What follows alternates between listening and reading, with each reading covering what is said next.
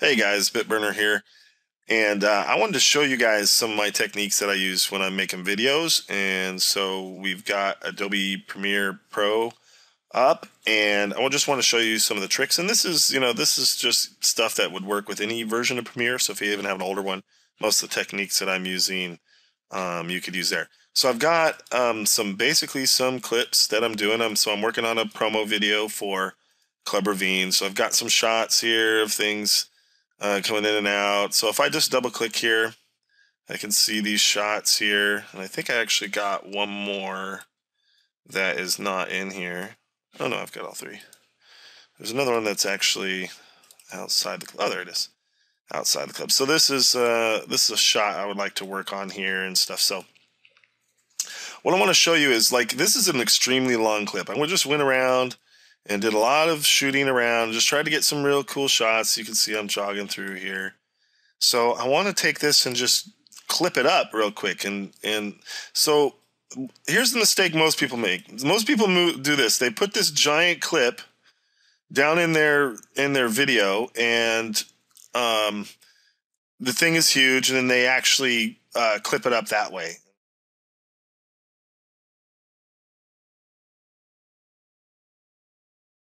So something like this. And then they would go and take, try to find a tool like this razor blade and be like, okay, I'm just going to cut up this video in a bunch of spots. And this is how I'm going to edit my video. And I'm going to take this, I'm going to delete this part, and I'm going to move this over.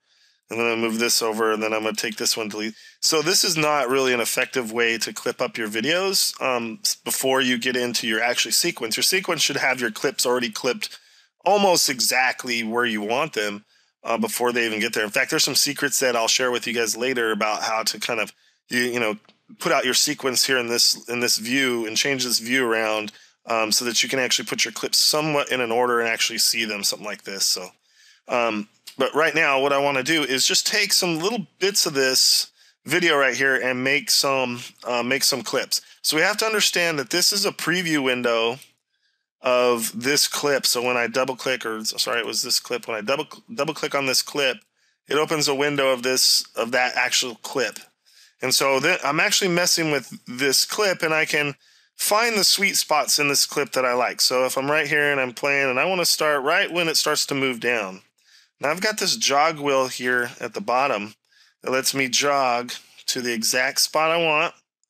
And then I'm going to put a mark in. And what that does is it'll mark that spot as a mark in. You see my mark in here, and it actually says I can actually take a clip from here and just drag the video. What I'm going to do is I'm going to let it play here, try to find the very end of this clip. All right, so there it was, but I'm going to just rewind a little bit, use this jog shuttle right here, and get right where it stops right there. And then that's going to be my mark out. So now I have a mark out, and you see I have like this little blue thing kind of highlighted area in this clip. And so that is a mark in this clip. Now there's a couple things you can do with this. You could just drag this clip now into your project area. And if you notice, this clip is only like 6 seconds long. So it's not like this, which is like almost 4 minutes long. Right? So this is very short. This is just this reference to this video. It's not this clip again. It's just a reference to this video. And there's not really an icon that really shows this there. But we'll just remember, and we can actually name it Club Crane 1. Whoops. All right? So now that's our Club Crane 1 clip. There's also a button here to insert these into the workspace. So if I really like this clip and it's where I want to start, I put my jog shuttle here of my actual sequence, and I just say insert into the clip, and I actually get my little clip there. So I can actually just drag it from here and start to insert. But if I know I like that clip, I might, and that's going to be my first clip, I'll put it there. Another mistake a lot of people make is they put their first clip right at the beginning. So when they put their clip in, they have it right here. You shouldn't do that. You should work out here, because later you can actually select everything with a large selection and move it together. And that leaves you room to do your titles or anything you want to add to the beginning. So let me just show you. I'm just going to clip up this video a little bit more. Go find, let My update's not working as fast as I want it to in this mode. So there's a good shot right there. It's going to start right from the BB. Ooh, I like how it rocks in right there. So we're going to start right there in. And about right there I want to come out. So that's a good little clip there too. You could drag this video. You can drag it there. We'll call this Club Crane 2. And I did notice I didn't insert it, so I'm just going to go look through this video for more clips. There's a nice sky one. Blocks weren't rendering out very well there, though.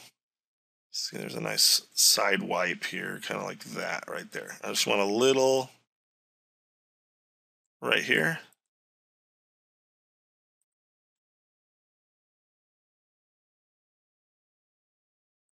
I don't know. Let's try this again. Right there. So right there, it's a nice little wipe. I did the wrong in and out there. All right, right where it moved, right there.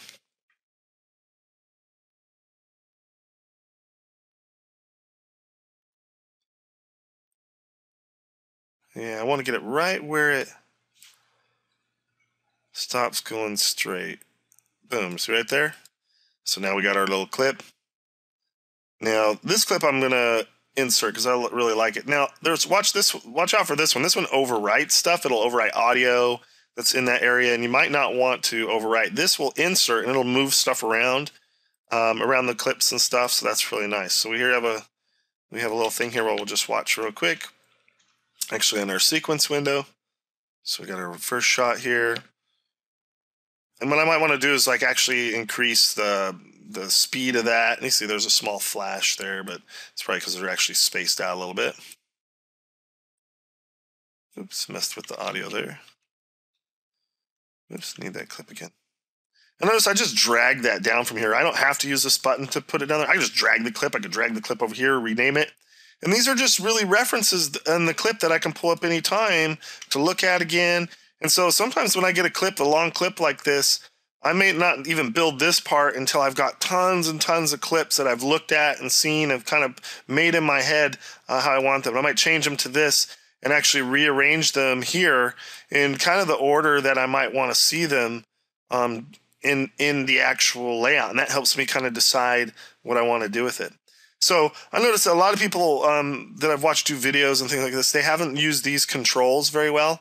So I wanted to show you guys how to use these. And there's other things you could do, like set markers if you just want to kind of set where a marker is. That way you can move between markers in a video. This is really good for really long video clips.